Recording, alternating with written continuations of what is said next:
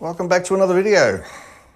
Now, for anybody who's actually seen my previous video about making watermelon brandy, you will see that I was producing a great deal of watermelon juice, and I thought I had some sitting for a while on its own while I was trying the juice extractor, and there seemed to be some bubbles forming from it. So I thought I might do a video based on whether or not wild yeast is going to be able to activate inside this and bring it through to an alcoholic content.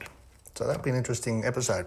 So a lot of this is just simply the leftover watermelon juice from the first video, and I'll put a link in the description below. And in that, basically, is very little pulp. But I actually did put some through with pulp, and also, because I don't know where the wild yeast comes from, with also some rind as well. So I've got a good selection of all kinds of watermelon in there. Now what I'm going to do is I've got a specific gravity of 1030, it's about 5%. So I want to try and bump that up to 10%. So I'm going to put in a few ingredients. Now first off, I've got my trusty go-to yeast nutrient, diammonium phosphate, or DAP. So I've got around about quarter of a teaspoon of that going in. And I don't know how much dextrose to put in. So I've got 5 heaped tablespoons here. So I'm going to put that in and see if I can bump it up to around about 10%. So what I might do is I might cut here. And when I actually have a specific gravity, I can tell you, I'll come back and tell you how much I put in. Well, I ended up putting 20 tablespoons full of dextrose into this to bring it up to a specific gravity of 1076, which is roughly around about a potential 10% alcohol by volume. Now that's if the wild yeast is able to come to the party and ends up doing something. Now, I don't know what to expect.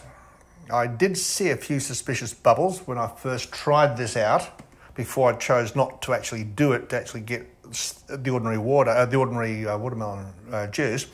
But I did see some suspicious bubbles, so it'll be interesting to see what happens. So I'm going to put it to bed now. It's just an experiment to see if wild yeast is going to work and whether or not it is something that could be beneficial. I think science in all its wondrous glory has found alternative ways to nature to be able to do things, and I think in days gone by, wild yeast was the way to do everything. They didn't have a packet of yeast from the local brew shop, did they? Well, let's see what happens. So I'm going to put it to bed.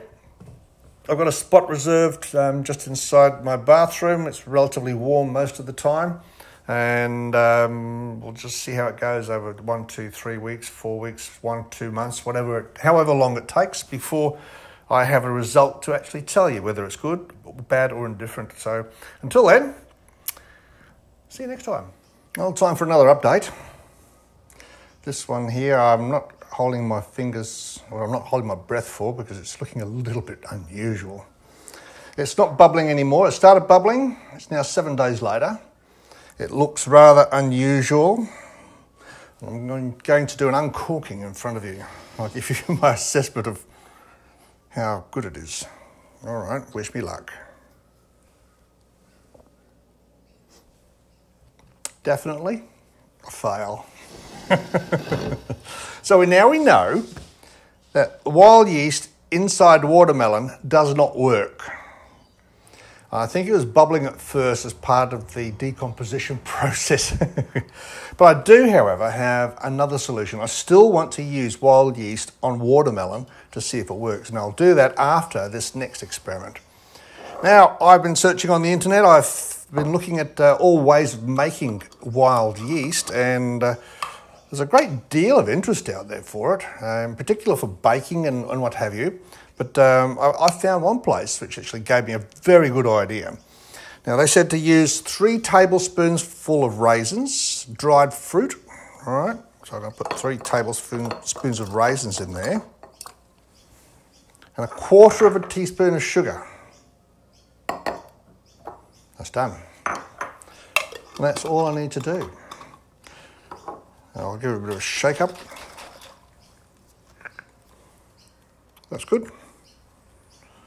Right, now I'm going to put that in the cupboard. I'm going to check it once or twice a day and open it up and burp it a couple of times, and hopefully it's going to give me an active wild yeast. I'll let you know how I go. After a couple of days, the raisins had all swelled and started to actually produce a few little bubbles attached to the outside. Now, this obviously is one of the reasons why they actually floated up to the surface. Those bubbles is the production of carbon dioxide. It's actually the yeast starting to work on the external part of the raisin in association with the sugar water that was put in, the sugar that was put into the water.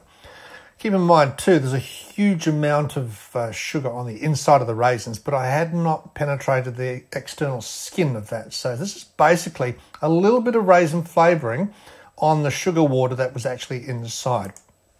Now, here's a bit of a spoiler alert. This is a sample of the second batch of watermelon wine that I made. And I've got glucose in here. It brings it up to round about 15% alcohol by volume potential. Now, this is what I'm starting off with. So I've got my benchmarks. I know where I'm starting at 15% ABV potential. And at the end, well, we'll find out otherwise. Now, we've got here a sample of the, well, not a sample, but we're just draining the raisins and the yeast water from each other so that I can actually then get that raisin water, raisin yeast water, and put it into the top part of the glass carboy I've got there.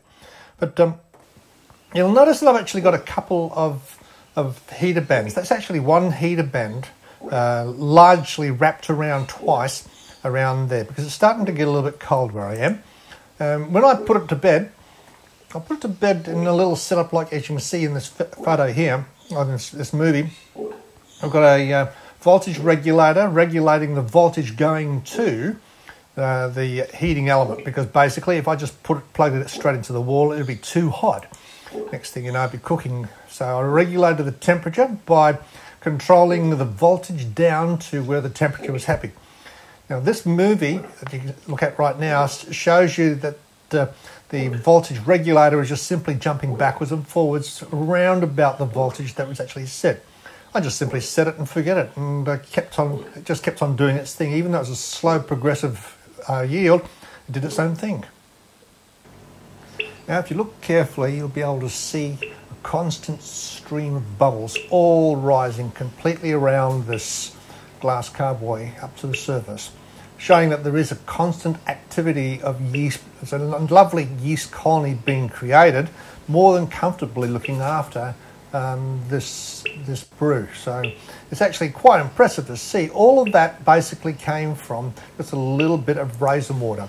Now I've actually got a close-up of some of the bubbling activity as it gets closer to the top of the jar here. So you can see it's still quite intense. It's very active and very happy, but it was just slow. So I think you can't rush nice things, can you? So it just has to take its time. Well, the conclusion to this experiment has been quite some time coming. Since originally starting this wild yeast experiment on the 11th of April, today is the 30th of May. That's a total of 49 days. It's taken me to come to this stage, draw a conclusion to what's happening. As you've already seen, we had a fail in the middle of it, but the second round came out pretty good. I'm very pleased with the second round. So I've already done a specific gravity on the second one. It started off at 1.112, or about 15% potential ABV. It ended up at what have we got here? A specific gravity of 1.042, which is a 5.5 potential ABV. So realistically, this came out at 9.5 potential ABV. So this is going to be 9.5%. So that'd be good. Rather pleased with that. Yes, it does work. Wild yeast does work, but it's extremely slow. And that means to say I'm not going to be doing this in a hurry via wild yeast again. I'll be using something more practical and more up-to-date and modern and fast. But I'm rather pleased with that. So potential 9.5% ABV. That's when it actually didn't use all of its sugar up. Now, the wild yeast had a low alcohol tolerance. So the wild yeast died. It completely stagnated around about 9.5%. Well, sorry, let me rephrase that. It completely stagnated at 5.5% potential alcohol volume. So it's slightly sweet. And that leads me to the next step. I'm going to give it a bit of a taste. I am expecting it to be sweet, strong alcohol flavour, a strong alcohol taste, and I'm not sure about the taste of the watermelon yet, so we'll try that. Just a little bit on a teaspoon.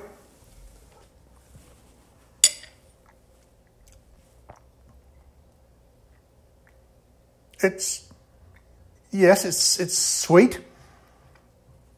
A slight tang to it. It doesn't taste like watermelon, but then again, I'm relating this to when I bite into a slice of watermelon. It doesn't taste like that, but it does taste interesting. Yes, I'm not too sure I'm making watermelon wine, but I think it might be an interesting flavour. But all in all, the experiment was a success, albeit second time round. And that's interesting. That's really, really good. So now to end this project off, next week I'm hoping to do part 2 of my watermelon brandy. So what I'll do is I'll include this in the other watermelon brandy mixture, and I'll distill that with the watermelon brandy. But all in all, an interesting experiment. Wild yeast is very viable.